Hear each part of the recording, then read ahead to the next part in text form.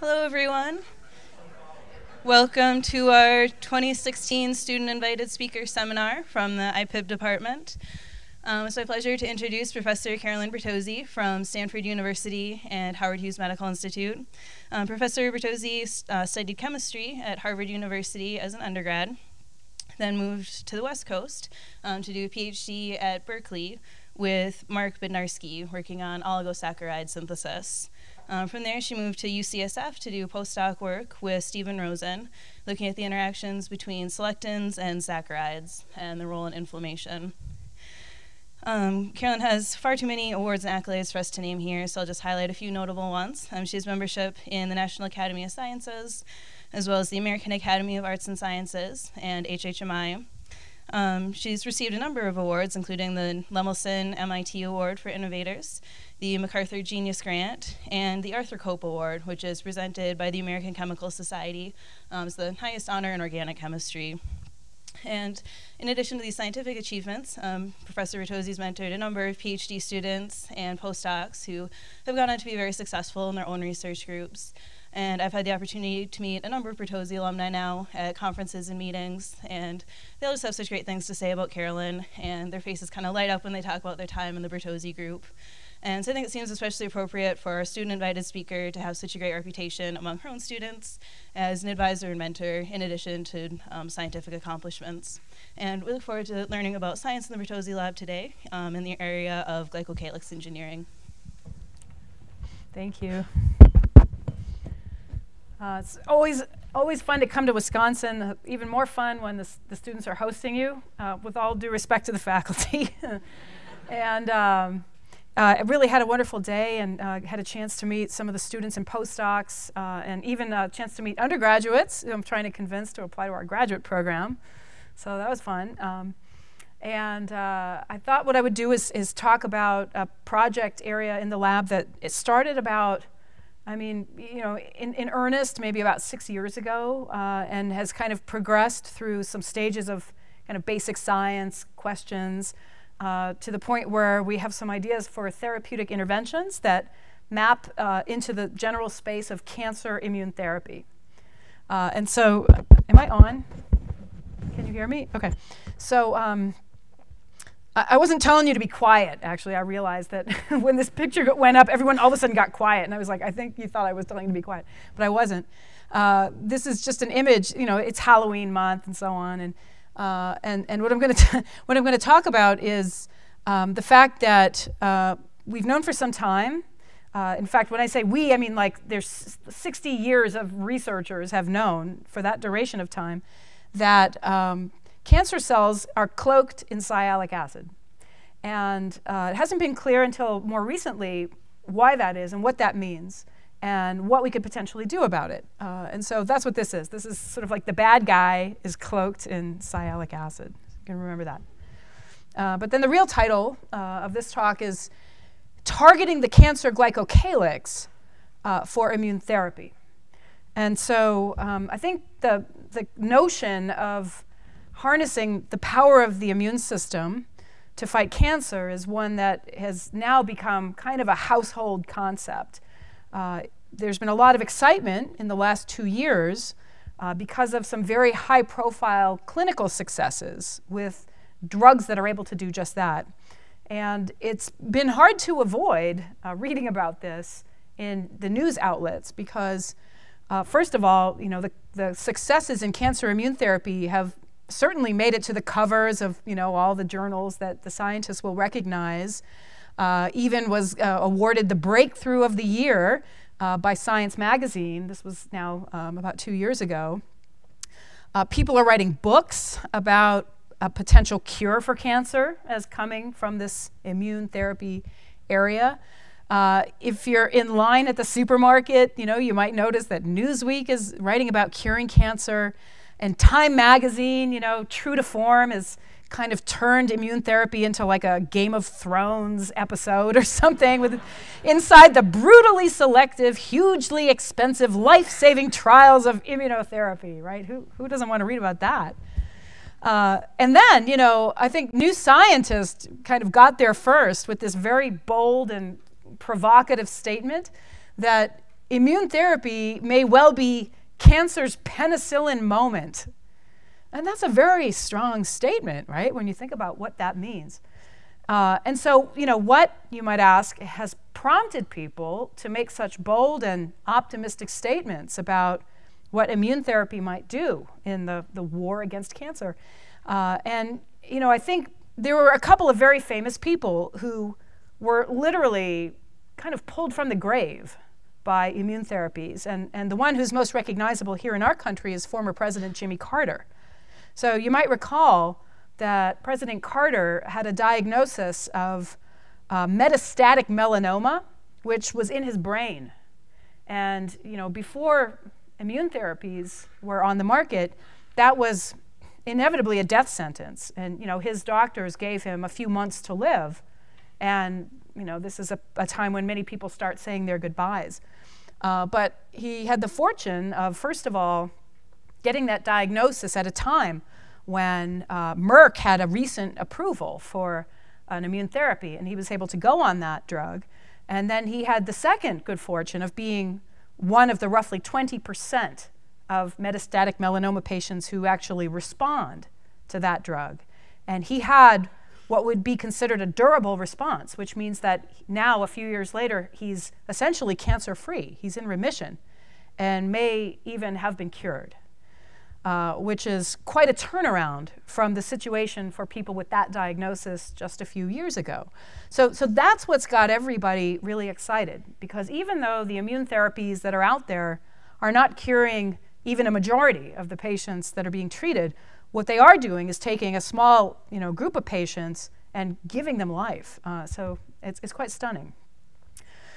So in case you're not familiar with the backstory on these immune therapies, I thought I would just take a few minutes to kind of summarize what's been happening.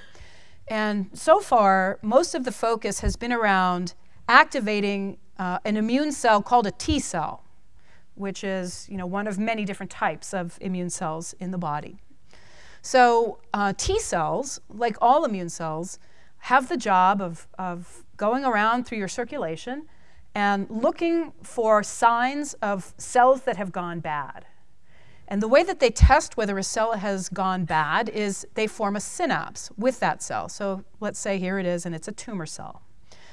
And when cells have gone bad, there are usually indicators of that on cell surface molecules. So for example, a tumor cell might have a protein called an MHC molecule that recognizes and presents a peptide outside the cell, and that peptide might have mutations in it that reflect cancerous mutations. Or that peptide may be much more abundant than it would normally be on a healthy cell because it's a cancer cell. So those would be signatures that this cell had gone bad. And so the T cell has a receptor that can recognize that signal, and that's the T cell receptor. And when the T cell receptor is engaged at this synapse, and usually it's multiple copies of the T cell receptor with multiple ligands, that activates the T cell. And if it's a killer T cell, it'll kill that tumor target. Now, T cells also have receptors that they can bring to the synapse that would oppose the activating signal through the T cell receptor. And so the two that are now famous in the immune therapy world are proteins called PD-1 and CTLA-4. And these are proteins that can also engage ligands on target cells. Okay? And their corresponding ligands are called PD-L1 and B7. And these two proteins are normally considered signatures of a healthy cell. So a healthy cell will have these kinds of proteins. And so when they engage these receptors, that delivers a negative signal to the T cell, which basically counteracts any activating signal through the T cell receptor.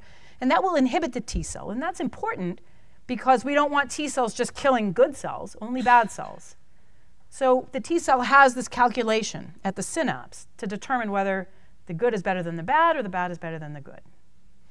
So now, because of this system, it might not surprise you to learn that successful tumors that have been able to sustain themselves and grow and expand in your body have often gained the ability to express these inactivating ligands, because that is a phenotype that would be selected for under the pressure of T cells to find bad cells and kill them. So many tumor cells, and particularly these melanomas, right, they're known often to be very high expressors of PD-L1 or B7. And that's how they can basically turn off the T cell, avoid being killed, and continue to thrive. So when all of this immunology was worked out, people in the pharmaceutical industry started thinking about ways that they could intervene in this calculation to tip the scales more toward activation of the T cell. Okay? So there's been a lot of basic science focusing on this synapse, including a lot of work in understanding what is happening inside the T cell when these inhibitory and activating receptors are clustering together, and how does the calculation take place? And so here's a cartoon from a review article that I borrowed to illustrate this, where now the tumor target cell is up top and the T cell is on the bottom. And so here's the PD-1 receptor on the T cell. Here's the ligand on the tumor cell. And when PD-1 is clustered at the synapse between these two cells, it is able to recruit in the cytosolic phase a family of phosphatases that are called SHP1, SHP2, and together they're the SHIP phosphatases. And they get recruited by virtue of a sequence of amino acids referred to as an ITIM motif. Okay? And that's an acronym, and it stands for immunoreceptor tyrosine-based inhibitory motif. And the ITIM motif and the binding of that motif to these phosphatases, that's what allows PD-1 to turn off activation of the T cell. Because the activating signals coming from the T cell receptor are often mediated through kinases that are phosphorylating things in a signaling pathway. And these phosphatases undo that. They take off the phosphates that the kinases put on. So it's kind of like a battle cytosolically between the phosphatases and the kinase, and the winner of that battle governs the response of the T cell. All right. So what the pharmaceutical industry has been doing is figuring out how to block interactions between PD-1, PD-L1, or CTLA-4 and B7. And in the case of PD-1, where there's this ITIM domain, if you can prevent the recruitment of PD-1 to the synapse, then you prevent recruitment of the phosphatases. All right? So that's basically the biochemistry. And that has now been done in a variety of ways, reflecting a collection of now clinically available and approved drugs. And it started with Bristol Myers Squibb development of a monoclonal antibody, now called Yervoy, which binds CTLA-4 in a way that prevents its interaction with B7. And then just around the time that Yervoy was approved, through the pipeline came Merck's drug Keytruda, and Keytruda is the drug that Jimmy Carter was on. And that's a monoclonal antibody that blocks PD-1 and prevents its interaction with PD-L1. And then BMS also developed their own anti-PD-1, which is now called Opdivo, which is basically indistinguishable from Keytruda in its properties. And then just about 2 months ago, there was another approval, this time from Genentech, and they developed a monoclonal called Tecentriq, which binds PD-L1 and blocks the interaction from the opposite face of the synapse. And now folks are looking at combinations of these things, like this antibody with this one, or this one with this one, and so on and so forth. So these are the drugs that are now considered to be the immune checkpoint inhibitors, and this is what everybody's been talking about in the news outlet. But this is far from the only important synapse in the immunology of tumors. T cells are just one of many different kinds of immune cells that can all contribute to recognition of cells gone bad and to elimination of those cells. And so now the industry is kind of reaching out into these other immune synapses, looking for other targets. And that's a very hot area of research, both in academic labs as well as in companies. So against this backdrop, we found it interesting that there was this extensive body of literature correlating changes in cell surface glycosylation with cancer. And the literature in this area can be traced all the way back to the 1960s, as far as what I've been able to find. And these are papers that were published even before I was born. long before I was born. Not long enough. And so, you know, over the years, there's this general observation that if you inventory the collection of glycans that are on cell surface glycoproteins and glycolipids from healthy cells and compare that pattern to what you find on cancerous cells derived from that same tissue, there are some striking differences and often very stereotypical tissue-specific differences. And it's an extensive body of literature in which these differences have been noted. But I think of it as also a rather frustrating body of literature because it's almost entirely correlative without a whole lot of mechanistic insight into why these changes have occurred and what that might mean for the biology of cancer. Okay? So we know, for example, that many different tumor types from different tissues of origin often arrive at glycophenotypes of these varieties. Hypersialylation is the one that caught our attention first and foremost. So many tumors have been characterized as having a kind of higher density of glycan structures terminating in this blue sugar sialic acid. And there are different structures on different tumors, and sometimes combinations of structures on individual tumors. But from a distance, taken collectively, there is this phenotype which recurs across really the world of oncology. And then there's another phenotype which is very common on solid tumors, and that is the overexpression of glycoproteins called mucins. And the definition of a mucin is a glycoprotein that has a long stretch of amino acid residues with lots of serine and threonines that are glycosylated in dense clusters.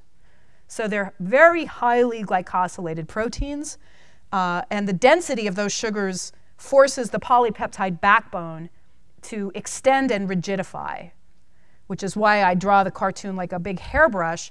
And these molecules really do project off the surface of cells like they tower hundreds of nanometers above the cell surface, much taller than the garden variety proteins in the rest of their environment.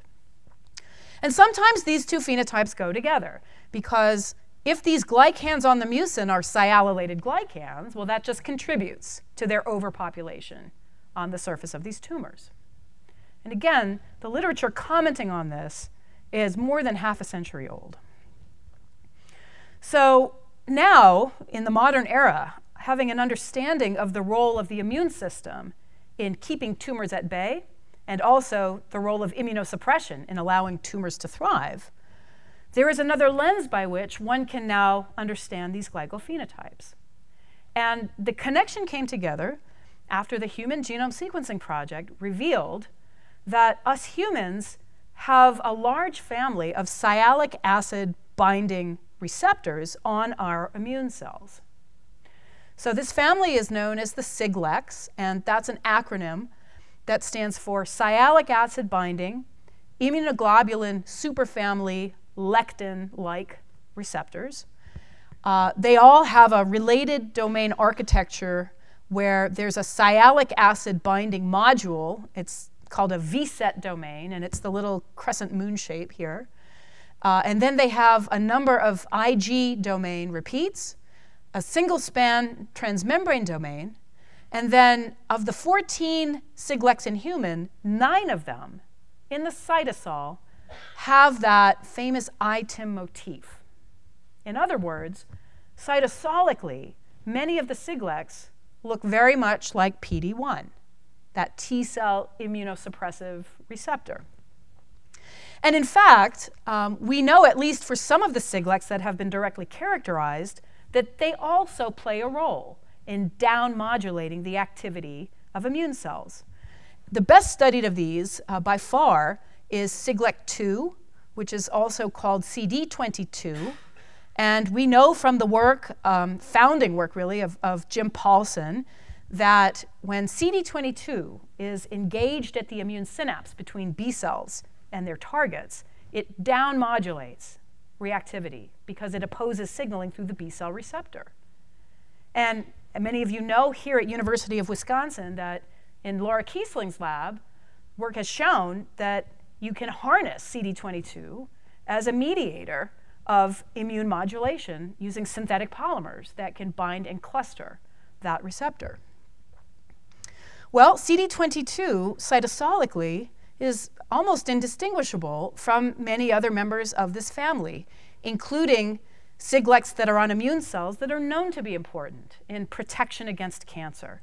And that includes we'll call it Siglec 5 on dendritic cells, Siglec 7 on NK cells, Siglec 8 on eosinophils and mast cells, and Siglec 9 on macrophages and also on neutrophils. So virtually every immune cell has a receptor that functions analogously to PD-1. But on the outside, these receptors bind sialic acid.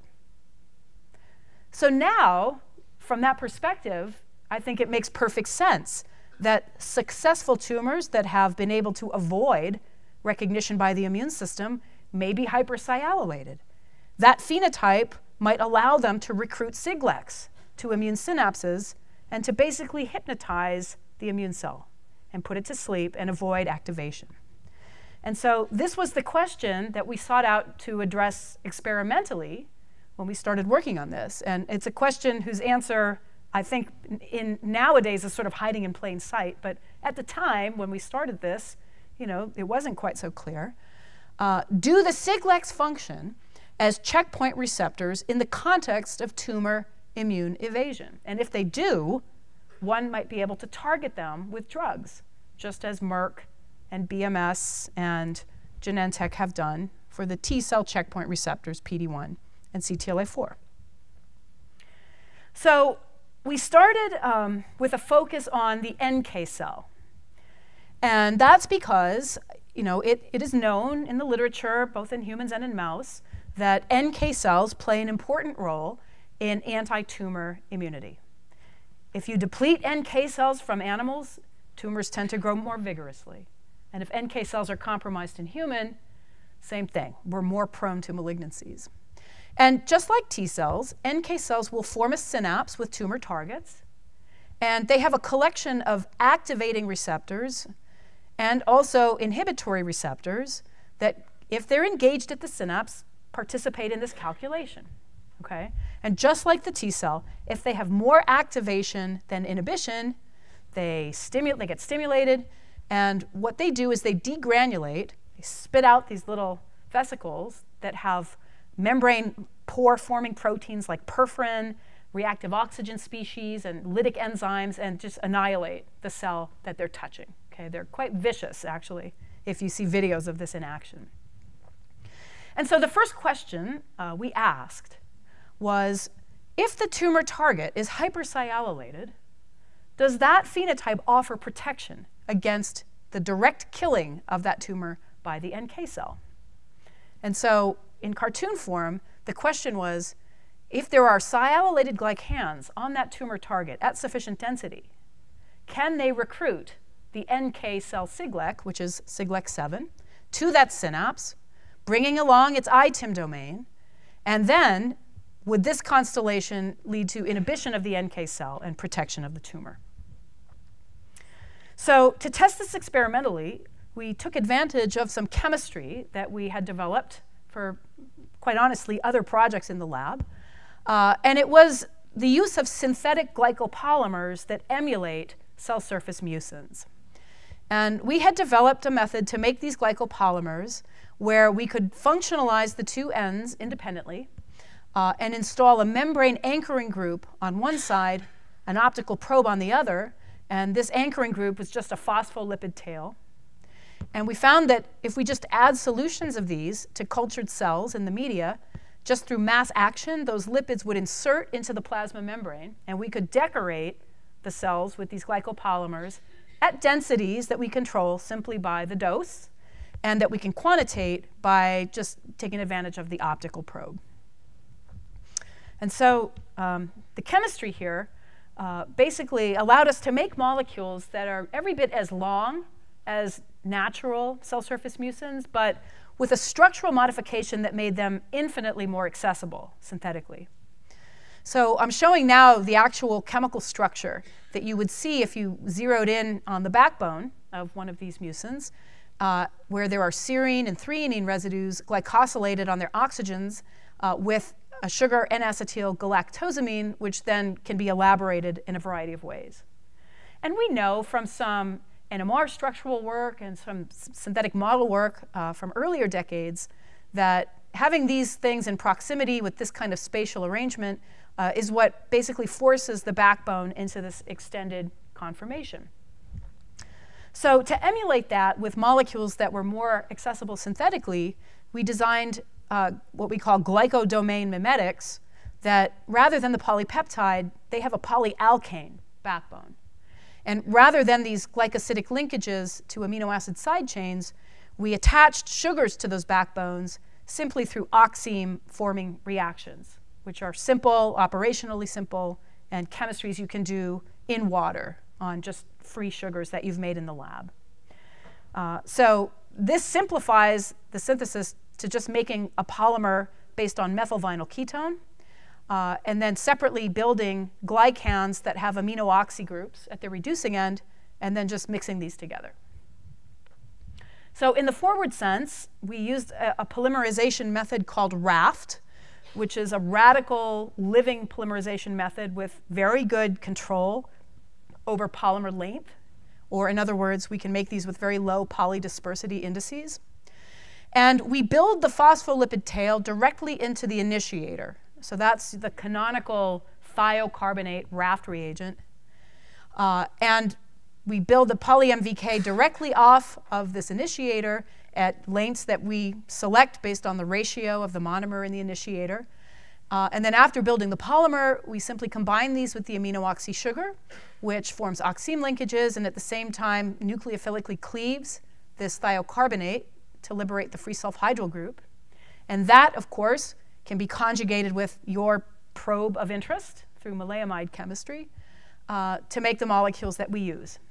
And we characterize these using the usual tools, but it's fun to kind of show this TEM image because you can see these individual polymer molecules really do look like rods. You know, they're quite rigidified because of the spacing of those sugars.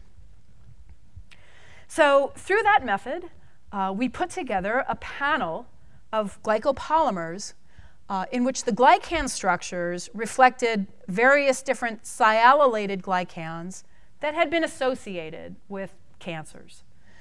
Simple things like a monosaccharide of sialic acid, disaccharides like the prostate-associated antigen sialyl-TN, more complicated structures like this GD3 structure, which has been found in abundance on renal cell carcinomas and certain breast cancers, sialylated Lewis antigens, and then a couple of control structures that had no sialic acid. And with these glycopolymers, we did some in vitro cell culture assays to see to what extent NK cells could kill tumor cells that had been decorated with various densities of these molecules. So we took the target cells, incubated them with the glycopolymers to decorate the surface, washed them off, get rid of all the unbound polymers, and then add a suspension of NK cells from freshly drawn blood. And then you kind of rock these cells together for a few hours, and they form synapses, and then things happen. And either they kill the cells or they don't, and you can quantitate this. And I borrowed this from Google Images because it's a reminder that this is not what the synapse actually looks like. It's not like two balls bouncing off of each other. This is the NK cell, and it's almost like reaching out with a tongue and like tasting the cell to determine what to do next. I like to think of it that way. Okay. So here was the outcome of those cell-killing experiments. And what's plotted here is the percent inhibition of killing achieved by these various decorated glycopolymers, starting with the situation in which the tumor targets had no polymer, so that's kind of our baseline. And the targets for this experiment were the T-cell acute lymphoblastic leukemia cell line called the JERCAT cell. And so this is sort of where we start, but if those JERCAT cells were coated with a glycopolymer, just with the monosaccharide, sialic acid, there was substantial protection from killing. And that was also true for any glycopolymer, essentially, that had a terminal sialic acid group. And there were some subtle differences in the protection of different structures, but for the most part, all of them were protective. And by contrast, glycopolymers with unsialylated sugars had no significant protection. Okay, so that was interesting to see. But does this have anything to do with engagement of Siglec-7 on the NK cell? And to address that, we did experiments with commercial antibodies. They're mouse monoclonals that bind Siglecs and block their carbohydrate binding. So these are function-blocking anti-Siglec antibodies. And that's what these data are. So now we're plotting the percent cytotoxicity. So it's kind of the inverse of the top. So the Jurkat cells, when they're not coated with a sialylated polymer, there's a certain amount of killing. But when they are coated with that sialylated polymer, they're protected. But now, if we add an antibody against Siglec-7, the protection over here is kind of reversed. So now they're susceptible, again, to killing when Siglec-7 is inactivated. By contrast, an antibody to the related Siglec, Siglec-9, which is not found on most NK cells but is prominent on macrophages, there was no effect. And likewise, an isotype control antibody had no effect. So together, we can conclude from these data that the sialicide polymers protect the Jurkat cells from NK cell killing, and they do that in a manner that depends on Siglec-7. Now, our model for this is that the Siglec-7 signaling would be, of course, occurring at the synapse between the two cells. So we wanted to test whether Siglec-7 was actually being recruited. And we did this using immunofluorescence microscopy. So this is an actual synapse formed in cell culture between the Jurkat cell and that freshly isolated NK cell. And this is the circumstance where the Jurkat cell is coated with a sialylated glycopolymer. So it's protected. And you'll note when we stain that same doublet with an antibody against Siglec-7, you can see that Siglec-7 is concentrated. There's more intensity right at the synapse between the two cells. And this is just a false color overlay showing Siglec-7 staining in red, and the green is just our glycopolymer. But by contrast, when the Jurkat cells were not coated with a glycopolymer, so this is the circumstance where they will get killed, those synapses form, but Siglec-7 is uniformly distributed. It's not recruited specifically to the synapse. And here's the false color overlay. So again, this is consistent with the idea that the hypersialylated state allows recruitment of a Siglec that then inhibits NK cell activation. So this gave us confidence to kind of keep going and to think about how one might take advantage of this biology from the standpoint of therapy. And from that vantage point, it was interesting to us that NK cells have a different mechanism for killing tumor cells that relies on antibodies.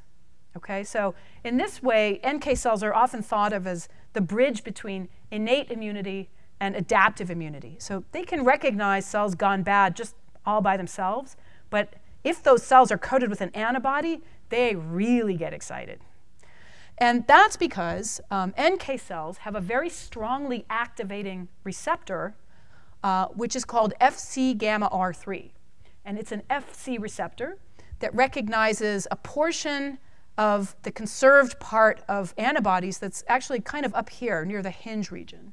So the cartoon's not that accurate. That binding site is actually up here. But when Fc gamma R3 is clustered at an immune synapse, NK cells, they really fire off, and they will kill that cell quite aggressively. And that's not only thought to be important for our natural ability to prevent cancer from growing, but it's also an important mechanism of action for some very recognizable monoclonal antibody cancer drugs.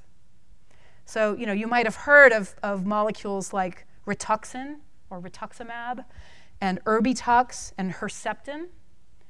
These are antibodies that bind targets that are known to be overexpressed on many cancers. And Herceptin is kind of the most famous. This is Genentech's big blockbuster cancer drug that recognizes a protein called HER2.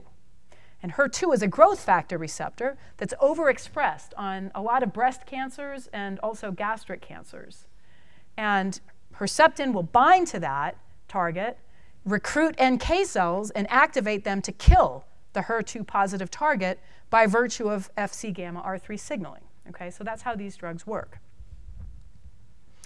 Now, Herceptin and the rest they're famous because people think of them as like landmarks of personalized medicine, right? So in the clinic, in practice, the way these drugs are prescribed is based on the outcome of a biopsy analysis. So some tissue is removed, it's analyzed for HER2 expression, and if it's HER2 positive, you get the drug, right? So the patients are selected based on a molecular signature of the tumor. But it's actually not that simple. So if you kind of look through the clinical literature on Herceptin, this is actually what the numbers look like. So 74% of breast cancer patient biopsies show HER2 positivity. Okay, so that sounds like a huge patient population. But the truth is, we know from the clinical trials and evaluation of Herceptin that only the patients with the highest levels of HER2, which is about the 20% of those patients, actually respond at a reasonable frequency. And so they're the patients that are scored as HER2 3+, whereas a patient that gets a HER2 2+ or 1+ score is generally not eligible for Herceptin because they have a very low likelihood of responding to Herceptin, so they don't even get the drug. But even the ones that do get the drug, not all of them respond. Okay? And it turns out only about 18% of them respond to Herceptin as a single agent. So when you add all these numbers together, the truth is that the vast majority of HER2 positive breast cancer patients are either unresponsive to or ineligible for Herceptin treatment, which actually is kind of the same numbers with the checkpoint inhibitors. So the PD-1 antibody, same thing. About 20% of eligible patients respond, and the other 80% don't, and nobody knows why. And it's the same with Herceptin. 80% don't respond, and we don't really know why. And there's been a lot of work trying to figure out why, as you could imagine. But throughout that vast body of literature, nowhere can you find anybody actually considering a role for the glycocalyx. So we thought this would be interesting to model experimentally as well. Or in other words, if you have a cancer cell that's HER2 positive, able to bind Herceptin, and to recruit NK cells through Fc gamma R3, would hypersialylation and recruitment of Siglec-7 undermine that activation pathway and actually afford resistance to Herceptin? Could hypersialylation actually be a drug resistance mechanism? So we modeled this in virtually the same way as the previous experiments, this time using a HER2 positive gastric cancer cell line called NCI-N87. And so if you combine these HER2 positive cells with NK cells and Herceptin, you see a very potent killing response as a function of the NK cell to target ratio. So Herceptin is very effective against these cells in vitro. But if first you coat the NCI-N87 cells with a sialylated polymer, all of a sudden now they're not so susceptible to killing via Herceptin in the NK cells. They're protected from that, whereas control polymers that don't bind Siglecs offer no such protection. So at least in this cell culture model, it is possible for sialylation and Siglec-7 engagement to override the activation signal through Fc gamma R3. So now, of course, there are some implications of this from the clinical standpoint. If this is actually happening in a clinical context, it's quite obvious how you might intervene, right? And you would do that just the same way that we are now intervening in the engagement of PD-1 with PD-L1, right? Same exact problem. You could imagine blocking the Siglec with a Siglec blocking antibody, quite analogous to Keytruda or Opdivo, those two drugs. And from a therapeutic standpoint, you would want this to be a human antibody or a humanized antibody, okay? And so that's a concept that is underway, and we're going to test that. But somewhat more interesting from my standpoint, for reasons I won't elaborate on now, we could talk about it later, it seemed to me that a more potent intervention would be to target the ligands for Siglec-7. And it's a little less clear how to do that analogously to blocking PD-L1, because the ligands for Siglec-7 have actually not been characterized in molecular detail, at least in the in vivo context. But we do know that they are sialylated glycans, and maybe they're sialylated glycans of lots of different structures. Maybe they're sialylated glycans on one glycoprotein. Maybe they're on lots of different glycoproteins. We don't know. But they absolutely depend on sialic acid.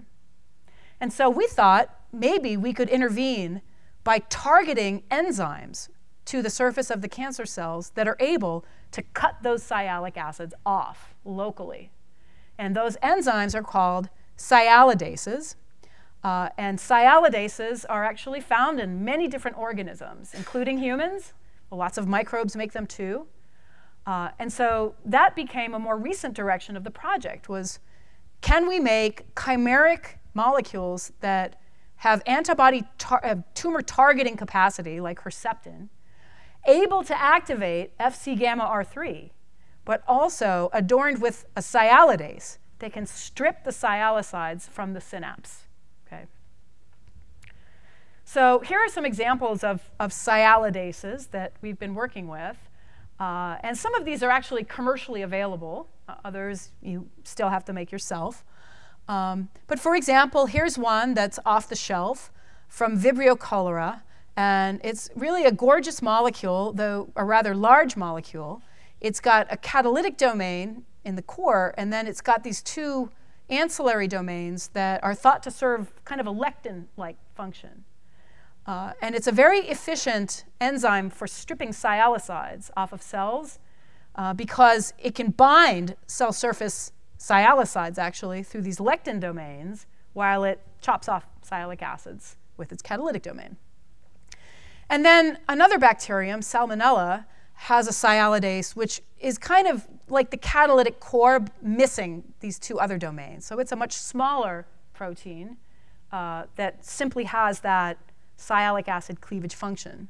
And then we humans have 4 putative sialidases, the best characterized being a protein NU2, which is quite related structurally to the Salmonella enzyme. And then Clostridia has one, which has one small ancillary domain. And we, for various reasons, took a look at all of these. And where we started was with the Vibrio sialidase, simply because that was the first one for which we had a very productive expression system up and running. But as you'll see later, it's probably not the best one, okay? But it is where we started.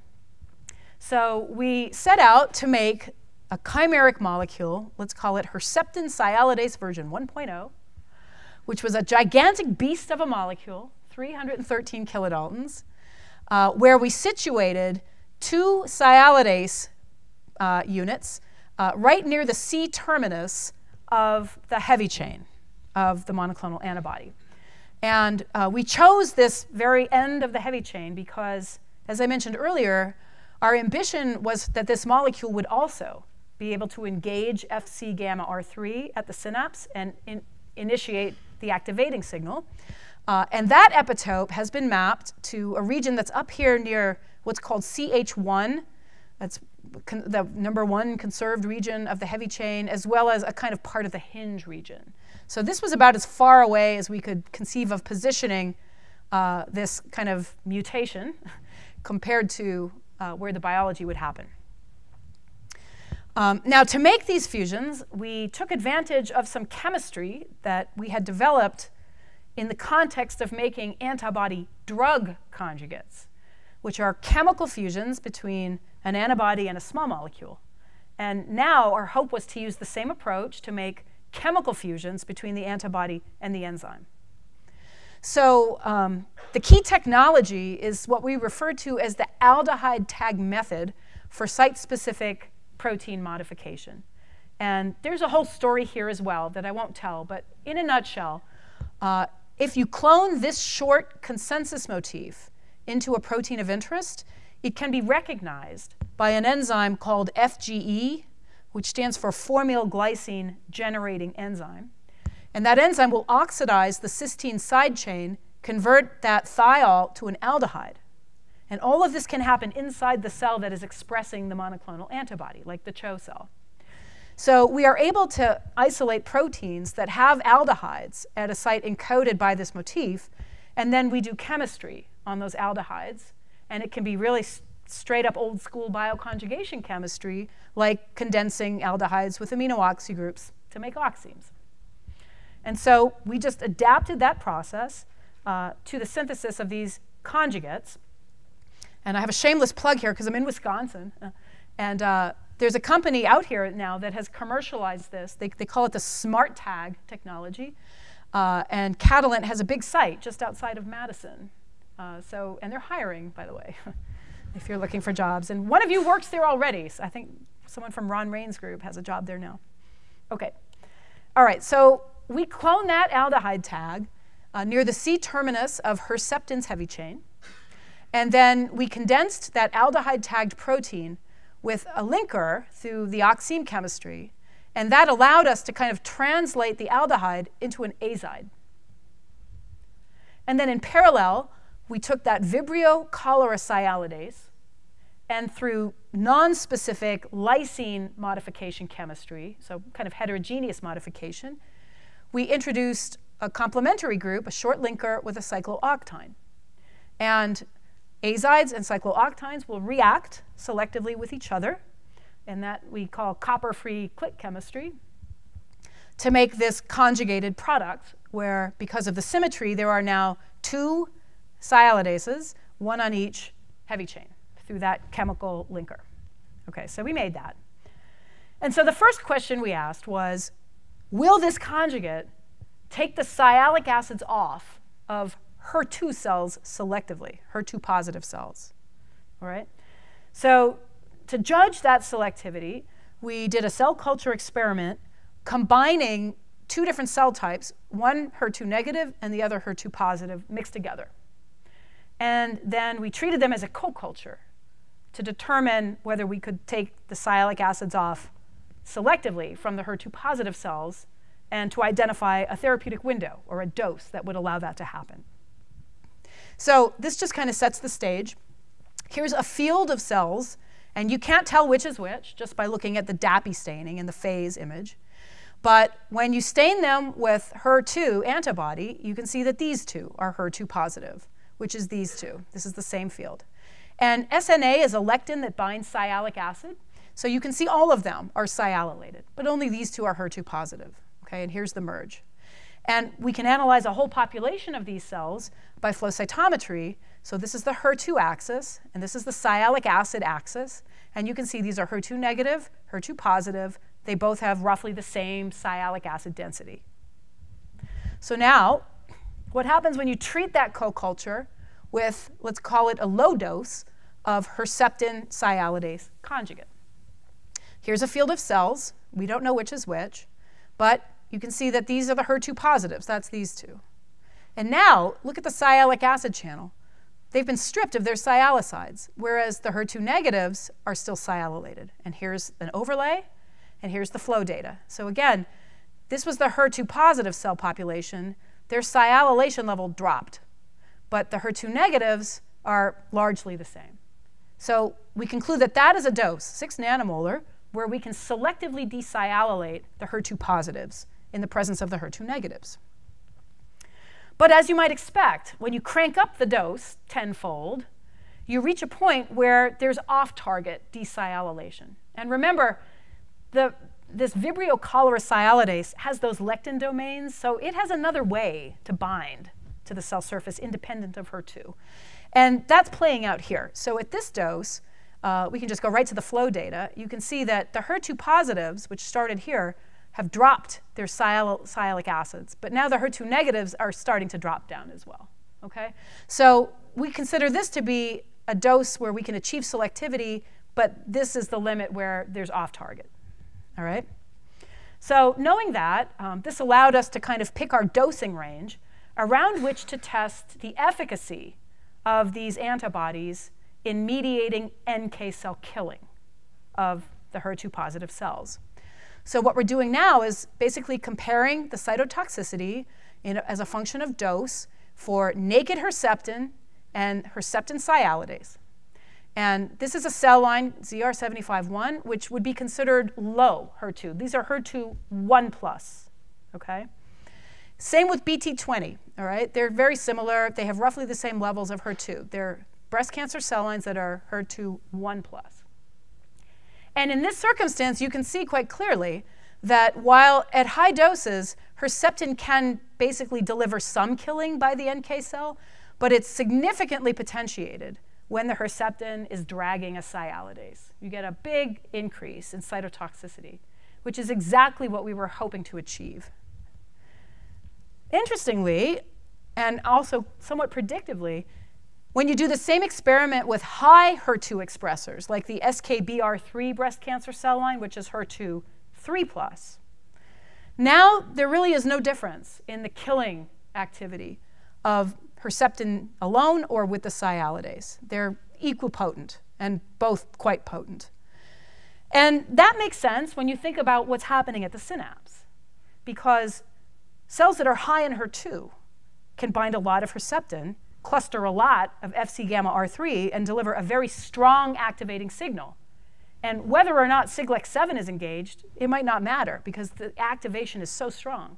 Who cares if you eliminate the Siglecs from the synapse? And this is another control, HER2 negatives, where there's no toxicity, okay, just to show that it is a HER2-dependent phenomenon. So these data are consistent with a model that you can kind of think of as this seesaw or a balance, right? So the conditions where HER2 is high, those are conditions where there'll be a very strong activating signal through the Fc receptor. And there might be an inhibitory signal through the Siglec, but it's not overpowering this activating signal, so the seesaw tilts towards an activated, angry NK cell that will kill, right? And you can bring a sialidase to the synapse and eliminate signaling through the Siglec, but who cares? Because you're already leaning towards activation. It doesn't matter. It's in that situation where HER2 is low that you could have a huge effect. Because when HER2 is low and there's a weak activating signal, an inhibitory signal through Siglec-7 could dominate the synapse, and the NK cells don't kill. And if you take that away, now the seesaw tilts the other way, and you can get the NK cell to react. So we're most excited about the capability of this as a potential intervention for HER2 low patients, the kind that don't respond to Herceptin, and that's why they don't even get the drug. But maybe they would respond if you could strip off the sialic acids or block the Siglec. So that's kind of where we're going with this. But there's a lot of room for improvements, and the two main liabilities of that version 1.0 were, first of all, the massive size of this protein, which is 84 kilodaltons. Put two of them on 150 kilodalton monoclonal, and you're above 300 kD. That's gigantic, okay? Very difficult to think of manufacturing that thing. Also, these lectin domains are surely contributing to the off-target reactivity of this enzyme on sialylated cells. So I like to think of it as kind of like having a Mr. Pac-Man, right? Don't you see that? Look at that. It's like two hands in the mouth right in the middle. And so that's not good. But like I said, this is just one of many sialidases you could choose from. And once those biological data came through the pike, we were ever more incentivized to get a good expression system for this little one here, the salmonella enzyme. So that was the next thing that we cracked. We figured out how to make bucket loads of that protein, okay? So now we basically went through a very similar process to generate what we call the Herceptin sialidase 2.0, which it's still pretty big, but at least it lost about 100 kilodaltons of weight. So that, I think, is going to be quite helpful. The other thing we did differently in this version 2.0 is we cleaned up the chemistry on the sialidase so that it is no longer kind of random modification of lysines, but now a site-specific modification of an engineered cysteine. So, but otherwise, the chemistry was quite the same. We took our Herceptin, conjugated it to the linker with the azide. We put in a cysteine. We did some maleimide chemistry to introduce a cyclooctine, clicked these two together, and made version 2.0. And last night I got these data, so I didn't have time to make a pretty animated slide out of it. But it's really beautiful. Okay, so these are all flow data, obviously. And here's 1.0, here's 2.0. And same experiment by flow. So these are HER2 positive, HER2 negative. This is at the start, before any treatment with anything. And now what you're looking at is different doses of the conjugate of 1.0, different doses of the conjugate of 2.0. And you can just jump to the highest dose here, because that's what matters. So version 1.0, a lot of off-target reactivity. The HER2 negatives are dropping. But version 2.0, even at 120 nanomolar, is essentially untouched. So I think we got rid of a lot of this off-target behavior, which is much better. And so 2.0 is now the rendition that is going into some animal models to see if we can't get more kind of clinically relevant data sets. OK. Anyways, none of which relieves us of the burden of making probably the most important type of molecule, which is the 3.0. And that would be a genetic fusion between antibody and ideally a human sialidase. That's the kind of molecule where now you can talk about progressing this as a preclinical candidate. A human sialidase is less likely to be immunogenic in a human versus these bacterial sialidases. And a genetic fusion, of course, is a much more manufacturable molecule because you can make it in one fermentation rather than making things and trying to chemically click them together. So that is also kind of on the docket for future work. And that's the story. And there are many people to thank. All of this started, I mean, really, you could kind of date it back to David Rabuka, who was instrumental in this aldehyde tag technology as a student. And now he works for Catalent, although Catalent Biologics West out in the Bay Area, although he's here in Madison quite often. Camille Gaudula developed that raft polymerization method for making those glycopolymers. Jason Hudak and Steve Canham did all of that early proof of concept cell culture killing assay stuff with NK cells and Siglex. And then Elliot Woods and Han Shao have generated these antibody sialidase conjugates and did all of this preliminary biological work. Han is looking for faculty jobs, and I think he submitted his application to Wisconsin here, so take a look. It's in the pile or in the ether or wherever they are right now. But he's absolutely fantastic, and there aren't that many postdocs where you can say, hey, why don't we make a 313 kilodalton protein through chemical conjugation? He's like, yeah, whatever. Okay. And he's passing that torch to new student Melissa Gray, and she made this version 2.0. So she's got a really exciting road ahead with the animal work. And these are the people that funded the work, and thank you very much for the invitation.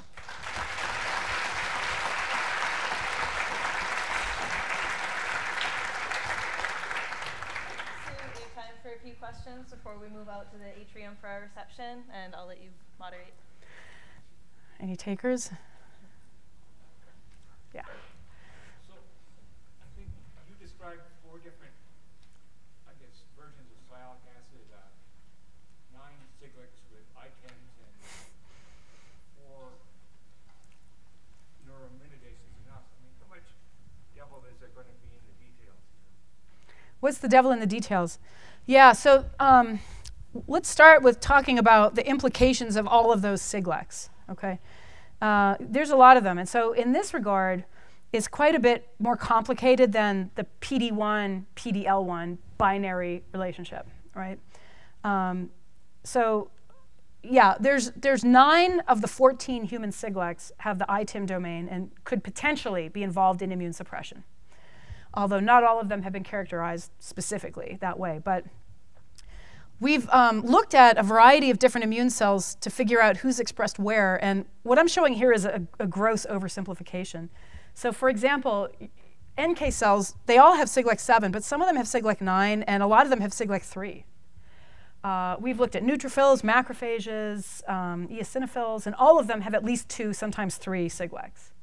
Even T cells, which nobody finds Siglecs on T cells when they're quiescent, but when they're activated and exhausted, Siglec 8 comes up. So the problem is, how many Siglecs do you need to block in order to see an effect? And it might be more than 1. And that makes the development, the therapeutic process, much more difficult, right?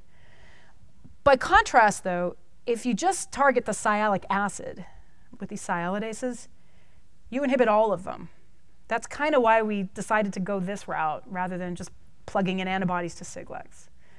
And the sialidases we're using are very broad spectrum, so they are able to strip pretty much any type of sialic acid, irrespective of the details of the linkage and what's underneath it. That could be good or bad. The potential bad consequence would be autoimmune side effects. It's a very obnoxious thing to do to a cell to strip off its sialic acids.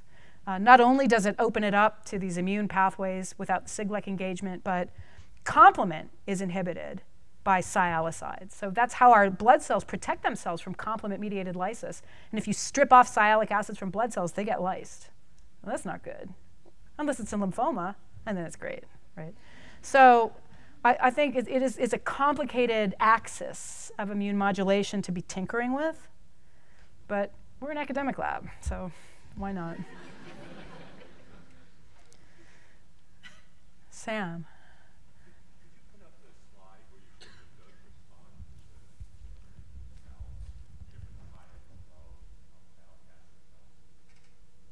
Yeah. Right towards the end there.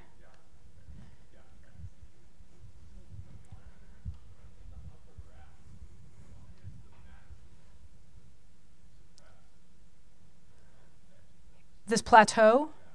Yeah, that's a good question. You know, this is kind of always what you see, and it's the same with the checkpoint inhibitors. They reach a point where you just can't get beyond a certain level. It might be because, I mean, this is going on for, depending on the exact experiment, but in these experiments, this is like a 4-hour killing study. And there's turnover during that time, right? So it's not like, you're not really at equilibrium. You're actually, and HER2 is an internalizing antibody, so you're actually consuming the HER2. And presumably you're consuming this as well. So probably the concentrations are not static. And it's a pretty high density of cells that we use to get good error bars on these. So it might relate to that, but that's a hand-waving explanation. I don't really know. So if you vary geometry, yeah, I mean, so you know, we're trying to stay within a dose range where we're not going to get too much off target, you know, with this thing. But yeah, you can get more killing, you know, with higher doses of either. You can have different NK cell to target ratios, and you can boost the killing with more NK cells. You can boost killing with higher doses of antibody, but you do saturate after a while. And you can then have more NK cells and alleviate the saturation. Just wondering if maybe this is telling you that there are 2 different kinds of populations of sites, which is somehow susceptible to the effect that you're exerting into one that isn't. That's possible. I mean, this is a clonal cell line, but having said that, there is heterogeneity in the HER2. We can see that in the histogram in the flow cytometer. And the NK cells they're not like clonal. These are isolated from blood. So that's a heterogeneous population as well. And some of them might be much more active than others. And when the active ones exhaust themselves, you know, you might have NK cells that are just not doing anything in there. This is a good question. There's a lot of variables. I would hesitate to speculate. You know.